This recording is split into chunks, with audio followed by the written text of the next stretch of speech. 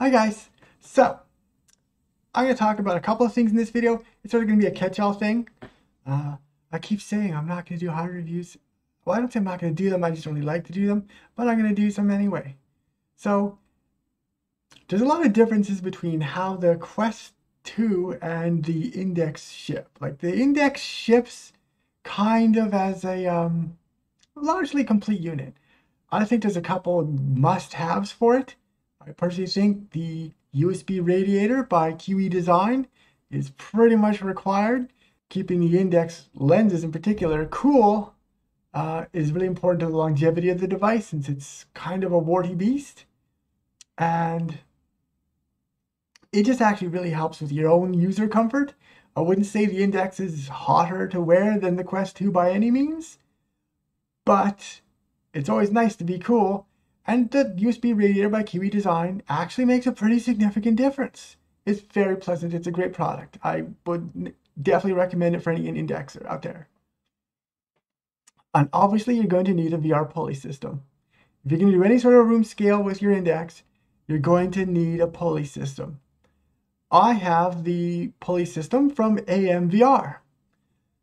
It was inexpensive, and I've heard it's basically the same thing as what you get from Kiwi Design. It works pretty well for me.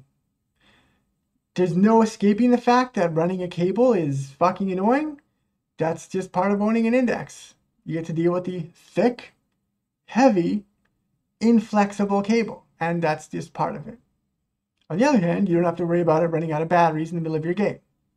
So yeah, either way, I would say those are things you kind of need for your index. At least the bare minimum, you're gonna need that pulley system.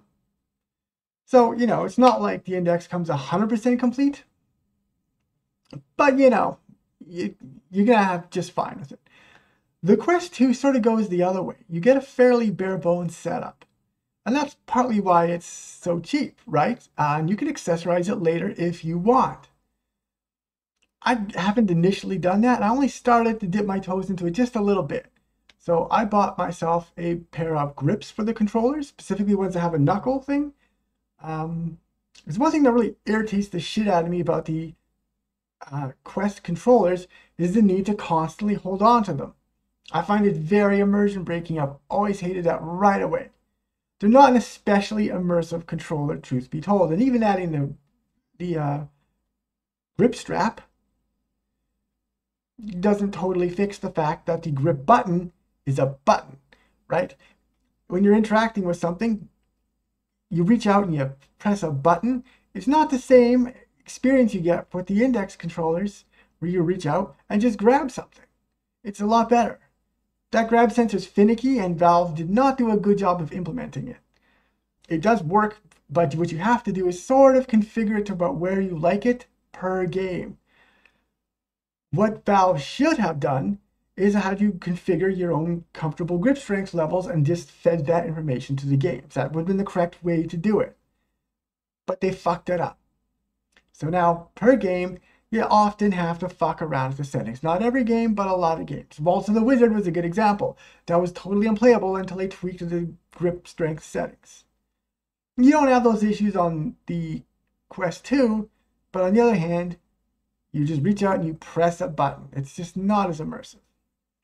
And especially if you have a game where you're obliged to hold down grip for a long time, like actually a lot of games.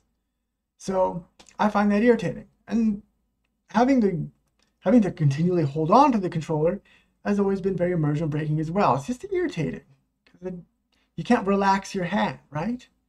Well, for not very much money, you can actually have a setup that's quite a bit more comfortable, which is, again, an AMVR product. And it's cheap. It's like 20 bucks. And I'll show you. And here. So you can see it's pretty straightforward. Not all that different than what you get from your index. In a lot of ways, you can adjust the length. Grips on. This isn't gonna fall out. It's adjustable. It's easy to fall out. Easy to adjust. Straightforward. The grips itself are sort of a hard, rubbery sort of thing. I made sure to actually spend some time playing a game with these, that it wouldn't be a problem in some way, some unforeseen consequence. Nothing of the sort. This is very comfortable and fits nicely. This is good for 20 bucks. I would definitely say, yeah, these are great. I wish I got them earlier. The elastic part here, well, I say elastic, it's a little elasticized fabric. It's pretty stretchy. And on the inside, you probably can't see, well, a little bit in the glare. Yeah, that's sort of like a grippy rubber bit. And that holds nicely, doesn't get unpleasant or sweaty. Yeah. Now they advertise that this grip, there you can see it, prevents your hand from getting sweaty. I don't think that's probably true, but you know, it's pleasant. I like these. These are a good addition for 20 bucks. I say that's a steal. So the next thing is the Elite Strap. This is not the actual Elite Strap. This is the Elite Strap from Or Zero. This is 40 bucks, so it's cheaper than most of the options. I'm hoping the idea is, because with the actual official Elite Strap, the problem is every other day you log into like one of the Oculus subreddits, actually every day, and you will see somebody whose Elite Strap is fucking broken. And Facebook clearly has no problem with this. They'll just keep warranting it out until your warranty's out. That's just annoying. So I just kind of refuse to get it. So I got this, which is basically the exact same friggin' thing, but from somebody else. And I'm hoping it doesn't suffer from the same flaws. This is a lot better than the stock strap, right away. Definitely. Probably adds a little bit of weight, not a whole lot. You're not going to notice. Got a nice cushion on the back. It's pretty good. It's comfortable. This won't bother you. It's adjustable with the usual wheel, actually just like on the Index. Yeah, this is a good purchase. Sort of smooth here instead of a fabric. That's interesting. Actually, I kind of like it a little better because fabric is going to get, you know, your hair oils over time and stuff. This sort of plastic strip won't. So I actually consider that better. 40 bucks. That seems pretty good. I'm pretty sure I saw some reviewer reference this as possibly being 3D printed. It's definitely not. This is not a 3D printed product. No part of this is 3D printed. That wouldn't necessarily be a problem, honestly, but no, nice, reasonable cushion. It fit me quite well. I like this. It's a good addition. Now it makes me think that there's some other additions I might also want to get at some point.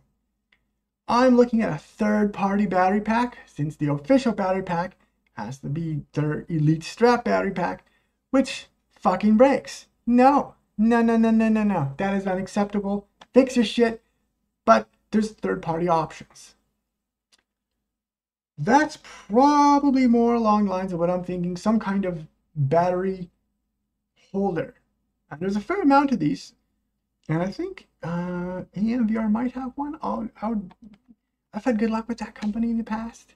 Them and Kiwi, I kind of trust. So, yeah, I'll consider that. And I think at some point I'd love to get some better headphones for this. I have a pair of headphones, but they just don't work. Who knows why? Doesn't matter. So yeah, that's thought. I did test this out, of course, playing some games. I was playing Legendary Tales.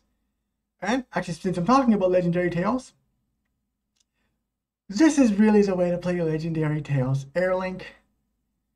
And of course, my device doesn't have the V33 update yet, which would be nice because that actually improves the visual quality in some ways, I'm told. I'd have liked to check that out. But I guess now I've seen the V32 way, and when V33 finally reaches my device, I'll be able to actually see if there's a proper difference. That said, yeah, okay, Airlink is never ever going to be as clear as running a cable, or, you know, it's just not. But the fact that you have that wireless freedom, I think makes it worth it 100 times over. Yeah, it can be a little muddy at times. With Airlink, the big thing is that game kind of forces you to rotate a lot. And I just never 100% get used to doing it all on the controller. I just, it doesn't feel right. Especially in a sword fight. Pressing the rotate button in a sword fight, come on, that doesn't feel good. And having that index tether just slowly getting worse and worse and worse the more you play, Not to mention, at least once or twice in the initial play I had, I actually got attacked by like some bats, swung away at it, and ended up clipping one of the strings from my pulley system. No, I just lightly brushed it, really. But the fact that that can happen is a real irritant for some games. And Legendary Tales is an example of that. Games where you're just very physically active, that cable's a real bitch. And some games just really are better on the Quest 2. There's just no two ways about it. This is such a good device. And that's why I'm tempted to get the battery pack and probably some better headphones. Probably the G333s. Not the earbuds. Earbuds give me a headache. But yeah, those are little purchases I bought. I think that I'm happy with them. I mean, together with $60, and now I have a much more comfortable experience. Should have done it sooner. And another thing. Yesterday I reported, when I was talking about Linux and VR, that VRChat did not work in Linux. That was wrong.